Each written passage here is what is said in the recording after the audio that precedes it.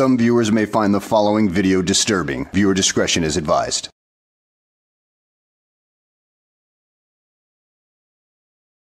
Well, hello and welcome back to the channel, everybody. In today's video, we find ourselves in a pre-trial hearing where a sovereign citizen, decides he wants to go pro se. And the judge, agrees with him, but there is a little snag at the end with the sovereign citizen as he tends to run his mouth way too much to the judge, and the judge has a little surprise for him at the end. So let's go ahead and sit back, relax, and enjoy the show. All right, Mr. Baker, you're before the court today for your arraignment. And let's see. You're not. Have you hired an attorney? No, sir. Do you plan on hiring one? No, sir. Are you going to represent yourself, or do you wish to have a public defender to represent you? No, sir. I'm going to represent myself. All right. You're before the court today for your arraignment. You've been charged by way of an information with possession of a cocaine, possession of a controlled substance, but count 1 and 2. Those are both third-degree felonies, punishable to 5 years in the Florida Department of Corrections and a $5,000 fine. You have a count 3, which is fleeing or attempting to elude high-speed reckless. I believe that should be a second-degree felony, punishable to 15 years in the Florida Department of Corrections and a $10,000 fine. Count 4 is driving while licensed, cancel, suspend, or revoke third or subsequent offense. That's a third-degree felony, punishable to 5 years in the Florida Department of Corrections and a $5,000 fine. And count 5, possession of marijuana less than 20 grams, which is a first-degree misdemeanor, punishable to 1 year in the county jail and a $1,000 fine. So you're looking at a total of about 30 years in the Florida Department of Corrections if you're convicted of everything and you get the maximum sentence. And you're still wishing to represent yourself? Yes, sir. Or if you'll raise your right hand to be sworn in. You're about to give the truth, whole truth, and you the truth, so God. Yes, sir. All right, Mr. Baker, state your name. Lee Baker. And Mr. Baker, you have asked to represent yourself. Is that correct? Yes. How far did you get in school? 9th grade. Okay. Yeah, 9th grade. Now I'm not knocking his grade level, but it might be wise for him to hire an attorney, because an attorney has actually been educated in the law, which is far above the 9th grade level, dude. Because, you are facing 30 years behind bars, and if you screw up, you're done. You're pretty much done. And so you can read and write? Yes. Okay. Are you employed? No, sir. All right. How do you make a living? I'm unemployed right now. I was living with someone else. Sir? I'm unemployed. I was living with someone else. I just got out of jail about 5 months ago. Okay. Well, what is your trade? I have my own business. All right. What kind of business? A cleaning business. Okay. And have you ever represented yourself before? Yes. All right. Let's see. Are you under the influence of any drugs or alcohol today, which would affect your ability to make this decision to represent yourself? No. Have you ever been diagnosed with a mental illness that would affect your ability to make this decision? No. All right. You understand that attorneys are trained in the rules of evidence, criminal procedure, and the law, and they're there to assist you in preparing for pretrial motions, preparing for pretrial hearings, and to participate in discovery, and also preparing for trial. I comprehend that very well. There goes a tip of the sovereign citizen iceberg right there. You notice he slipped in, I comprehend that very well, because most sovereign citizens in this situation tend to use that word instead of I understand, because they believe the word understand means to stand under that person, which is not true whatsoever. I mean, that's just something they made up so they can play word games with the judges and everything like that. But it generally doesn't work out for them anyway. All right, and sir, you understand that if you're representing yourself, you'll be held to that same standard.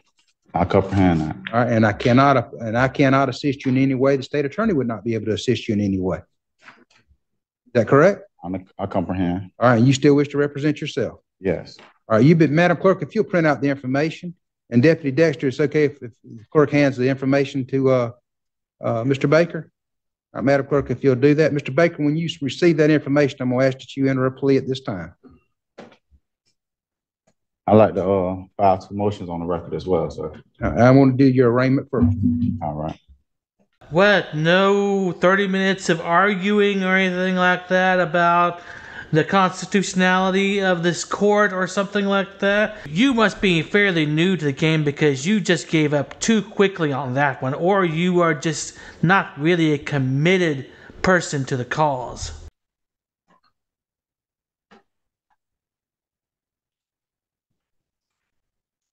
All right, whenever you're ready, you'll let me know and you enter your plea. I end up pleading not guilty. Okay. All right, you're filing motions? Yes, sir. I You got have copies for the state? Yes, I do. Okay. I got a declaratory judgment, and I want to furnish this bond to the clerk You file it. Go ahead. for my release from the Bay County Jail today. Okay.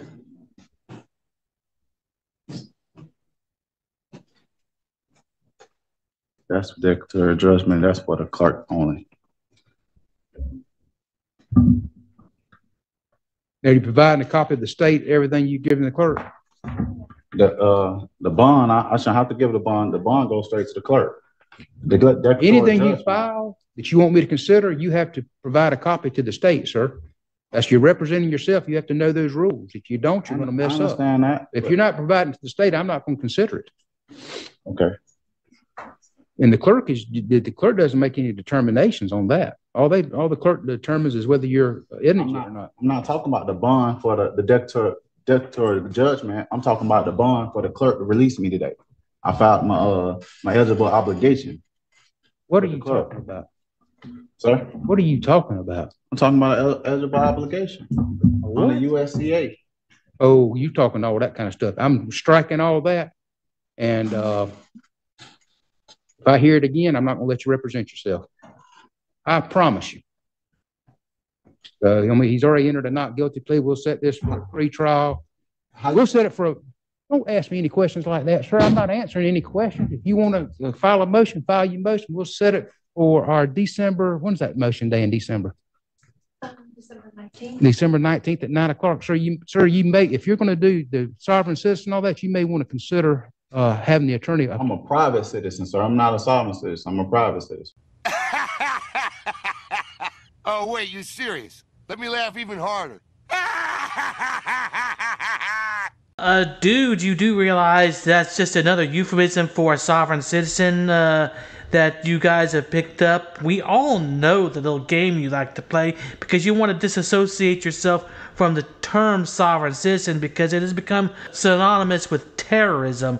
And the government is starting to crack down on idiots that want to pretend that they are a sovereign citizen and above the law. So, yeah, I can understand why you want to distance yourself from that. Listen to me. If you're going to pursue that, you may want to reconsider representing yourself. No, sir. But I'm not going to pay attention to any of that, and I'm going to strike all that. Okay. So we'll see you No December problem. 19th at 9 o'clock. It's no problem. That's enough. I don't want to hear another word. Okay, I'd like to also. Another one? I don't want to hear another word. No, put him out. Put your hands on me like that. Hush. Get him out of the courtroom. I don't want to hear another word. I just heard another word, Mr. Baker. Hush. Whoa. Mr. Baker, I'm going to appoint the Office of Public Defender to represent you. I'm going to find that you're not competent to represent yourself at this time. I'm going to reverse my decision. The Office of Public Defender is going to represent him. We'll keep it on that December 19th date. I just did. All right. Who's ready? Well, that was pretty awesome of the judge. He didn't tolerate that one bit. He shut that right down quick, fast, in a hurry. We definitely need more like him because we don't need these sovtards slowing down the process more than it already has been. So bravo, Judge. Bravo. Good job. So at any rate, guys, I hope you enjoyed the video. Thanks for watching, and I will see you on the next one.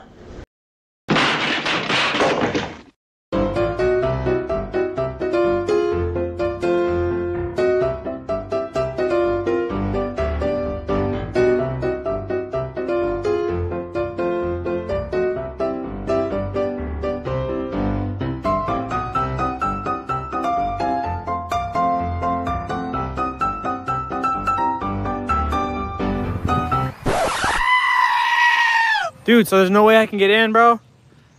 Come on, I'll put you on my YouTube. But shut up, Wesley.